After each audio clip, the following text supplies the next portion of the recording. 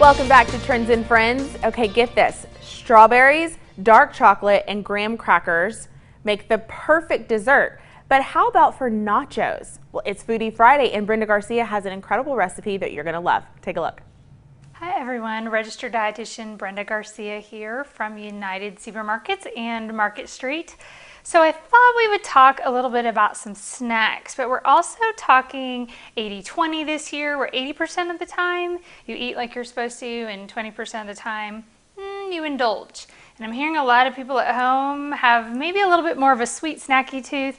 So I thought I'd talk us through some great options while also talking about ways that those help to kind of charge up our immune system, because I'm hearing lots of buzz about that as well.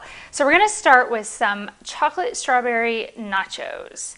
All right, so I'm going to start with a pack of graham crackers that I just broke up into individual pieces and placed them on a platter. The great thing is you can make as much or as little of this as you need.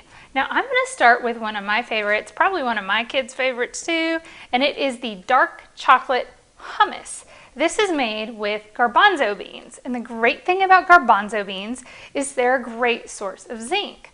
Now zinc is an important part of our immune system in helping to prevent viruses from kind of taking hold in your body. So when you put a little bit of chocolate in there, those polyphenols are very helpful as well. So what I did is I warmed some in the microwave. And by the way, if you take just a little bit of this on a cracker, it's going to taste like brownie batter. And it's a little bit thick, so you can drizzle it on there kind of however you want, or you can put it as a dip and put the strawberries on top of it. For our nachos, I'm drizzling it on here. Now, we have another important ingredient in here, and that is strawberries. Because no one mineral or vitamin can do all the work alone, just like we're very much learning that not one of us can do the work alone, and we're important, we're all important. So I've got some strawberries that I've chopped up here, and it's a great time for strawberries. I just can't eat enough of them. You know, I tell my kids, here's your dessert. It's like nature's candy. And they can only take so much of that, and then they're like, really, Mom? So I put them into dessert nachos in here, and I sprinkle that on top. Okay, so maybe you want a more refreshing dessert. And what I've grabbed here, and I'm going to still use my spoon because I'm going to add a little bit of chocolate in there. And you can add as much or as little of that chocolate as you want, or you get it all over your strawberries. It's delicious anyways. This is True Whip, which is a, it's kind of like a whipped topping, but it doesn't have hydrogenated oil. So I've got that, and I'm going to stir some of those chopped strawberries in there.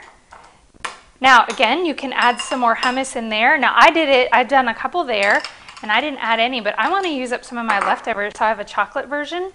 I'm going to spread this on a graham cracker.